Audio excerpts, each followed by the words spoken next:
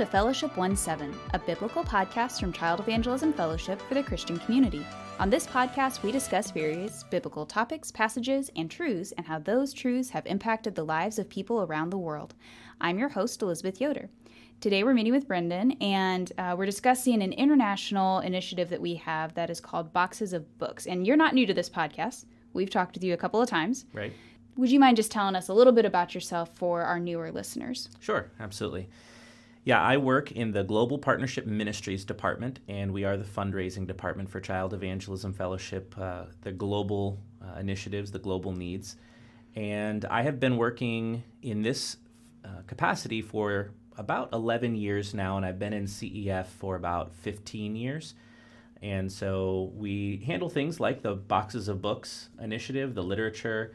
We handle things like training missionaries all around the world, and certainly supporting missionaries, particularly in countries where there is a lot of challenges to raise your funds, like dangerous countries to do ministry, countries with antagonistic governments.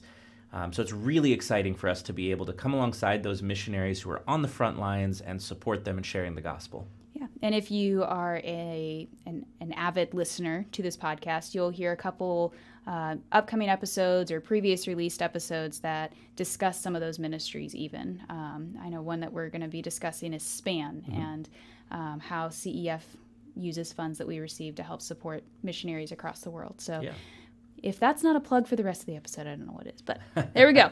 Or the rest of the show. Sure. Well, let's get into this ministry, because I think this is a very unique opportunity that CEF offers to other ministry leaders around the world. But before we get into what Boxes of Books does, I think we need to tell what it is, because if you don't know, you don't know. So would you mind giving us a little history of what Boxes of Books is, the origin, who A.A. Baker is, and all that fun stuff? Yeah, so we started Boxes of Books program in 1999, and the gentleman who was in charge of the Global Partnership Ministries department, Mr. Baker, Buzz Baker, was really excited about the idea of equipping missionaries all around the world, but specifically by having us here in the United States support that effort. So we were at a conference one year. It was an international conference. And he turned to our president at the time, Reese Kaufman, and said, Reese, we should ask these missionaries to send literature to other missionaries. And Reese said, Buzz, they're poor missionaries. They don't have any money. How are they going to, give to, we got to ask donors with wealth and businesses and things. And he said, no, they got plenty of money. Let's ask these missionaries to do it. And so they did, and they sent thousands of boxes of literature that first year, and that really kicked off the program. And just in the last 10 years, we have sent over 63 million pieces of gospel literature to missionaries all around the world. That's awesome. And just to kind of explain a little bit further, how do we get these books? Are they brand new items? Are they items that we purchase? Like, how do we get these books that we're sending to these missionaries? Yeah, so what is in a box of books? So a box of books is more a concept than a literal box. We don't have boxes that are the specific size and shape. But what we do is we send packages of literature for two audiences. One audience is for the trainer, the actual teacher or missionary themselves, to be better equipped to share the gospel with children. So it's training books, training material. And the other audience is the children themselves. So devotional books and activity books and tracts. Those are the two kinds of literature that we send. And we will send based on the country's need. So countries will send us requests. And when I say a country, I mean a CEF chapter country will send a request to the headquarters saying, hey, we need these things. And then we have those requests and we try to fill them by sending them a box. On average, we spend about $75 per box. And we can do that really cost effective, because sometimes we'll use material that's been, we call them seconds. Yeah. Yeah. Have you heard of seconds before? I have heard, and I was hoping you would mention this. Yes. We use seconds. So sometimes the piece will be printed just slightly askew, and so we don't want to sell that, but it's a great piece of literature. It's a great tool. The gospel is still in it. We don't want to throw it away, Right. and so we give it for free or for shipping costs, which is where that $75 can come in. Sometimes it's printing where we don't have those seconds, but a lot of times you're just paying for the shipping to get those resources into countries that you might have to pay customs, you might have to sneak them in. There's all sorts of fun ways that we can be on the front lines and support those missionaries with this literature. Fun is a very appropriate term Yes. to use, I guess. So yeah, they're books that are filled with CEF resources that we are trying to get out to our workers around the world. I think you summed that up very nicely. So what is the connection with, and I'm not sure if you know this, but is there a connection with Revival Ministry? Yeah, so Revival Ministry Printing is a printing press, and they're in Ireland, and they are a wonderful partner to CEF. We often say that there's 3 ways that we get literature into a country. We either print it here and we send it, or second option, we contact Revival Press, and they have these massive drums that they're printing CEF literature for us all the time. And they'll do that under cost. So when I say partner, I truly mean that they are gospel partners. Their ministry is getting this literature to missionaries. And there is a cost, but it's less than what it costs them to print. Right. And so again, some of that $75 per box will go towards them printing materials. And they're in Ireland, so sometimes it's better to ship from there. It's more cost effective if we're sending it to Asia or to Eastern Europe. Or anywhere in Europe, and they're great partners. And the third way is people will print in country. So sometimes they have connections and they can print in country. But we really love Revival Movement Press, and they're wonderful partners. That is awesome. So we've talked about, obviously, there's a need for these boxes to get around the world because they're full of the gospel. We want children to have the gospel. But outside of that, and I'm not negating that at all, why do we see that this is such an important thing for our missionaries to use, to have visuals for children? Yeah. I remember watching a video of a young lady. She was 18 years old. She was thinking, she's in Africa. She was thinking what she can do now that she's 18. She's out of school, and she wanted to be trained with CEF. And so she had just gone through this 3-month training. She was so excited to start a Good News Club. And in the video, she says that she talked to the director and said, what can I do next? What's the next step? And he said, well, go and teach. And she said, okay, but where do I get the resources? And he said, we don't have any resources. And so she was using just pen and paper, and she was drawing resources from the stories that she was trying to teach the children.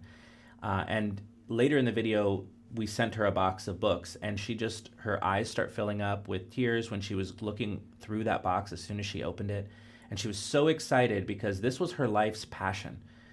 Her purpose. Can you imagine? Somebody determining, this is what God put me on planet Earth for, and I don't have what I need to share the gospel with the children. And here it is. The box has arrived. And so she was just so excited. And it gives me that sense that we are really doing God's call when we send these literature boxes to missionaries. Oh, yeah, for sure. And it helps them in their teaching. Like just having something that kids can look at where they can engage their imagination, and it brings the Bible to life. Should the Bible be able to come alive on its own?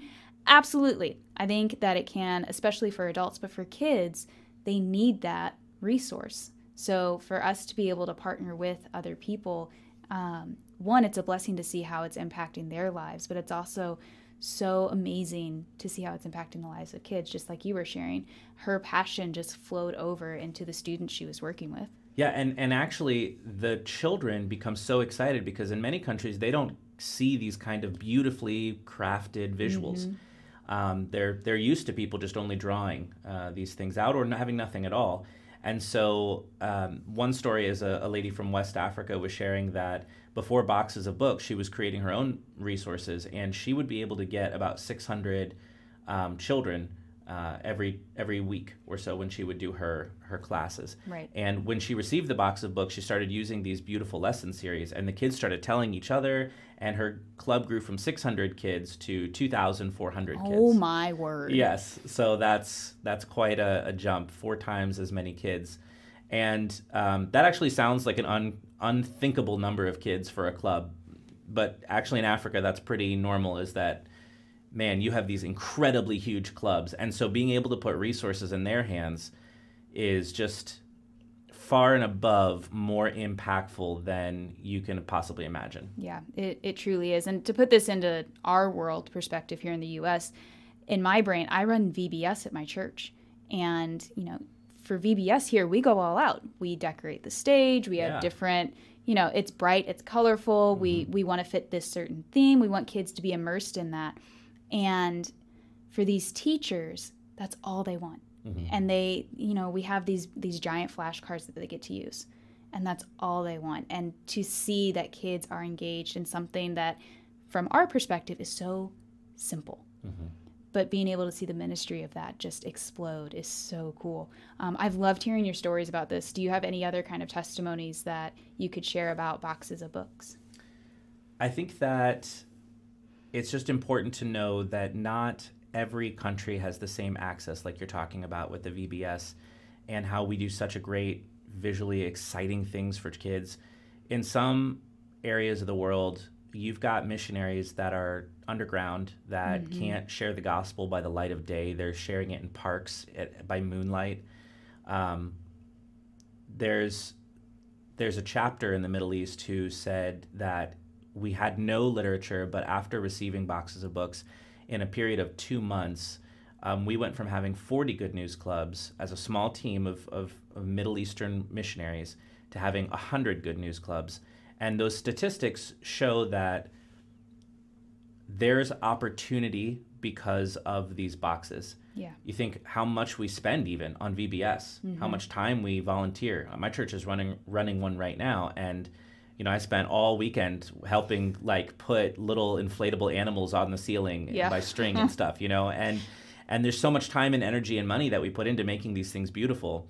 But even just having those visuals in some of these countries where they don't have resources and they don't have opportunity to have a church where you can share the gospel, it makes those outdoor gospel opportunities in those dangerous countries far more powerful, far more impactful, and allows them to multiply that type of a ministry. Yeah.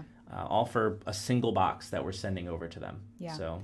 Well, and I think something that I'm seeing in these podcasts that we're doing is that the people's hearts are in the right place. They're not doing this, and I'm not saying that our VBS, our hearts are in the wrong place. We just love to minister to kids that way. Mm-hmm. And that's appropriate. That's totally fine, as long as you are doing it for a God-glorifying reason. And that's what we see with these missionaries here who are receiving this simple gift. Mm-hmm. It's, God takes it and just multiplies, like you were saying. So I think that's important to note, just how much God is using these things. We're just a willing vessel to be used by God in all of these ministries that he has laid on various people's hearts in this ministry. So you use the word gift. Someone once said to me, the most important gift that you ever receive is what? Salvation, right? Yes. Sorry, I was sitting here sweating. I'm like, what is this? The most important gift that we can receive is salvation. But the second most important gift that we can receive is the ability to share that salvation with others. And that's what the Box of Books program is doing. Yeah, for sure. Well, I have loved having you here again and joining us to share a little bit more about this ministry. It's literally just a small piece of how big this ministry is. So I've enjoyed getting to hear your side of it, and GPM being able to raise funds for these and everything. This is my little plug for GPM too. Go to the website. Yes. You can learn more about donations and how you can give toward these ministries. cefonline.com/donate. Yes, please go there. So thank you again for joining us. Absolutely. Thanks for having me. Anytime. Obviously, you've been here 3 times. We'll call you back again. If you would like to learn more about who CEF is and what we believe, you can visit cefonline.com/about. You can also learn more about how you can get involved with Boxes of Books by reading our article, Boxes of Books. This will also be linked in the show notes. Be sure to check out Unite Radio, where we unite kids with the gospel through adventures and foundational biblical truths. Give us a like and subscribe to keep up to date on both this podcast and our kids program. Thanks for listening.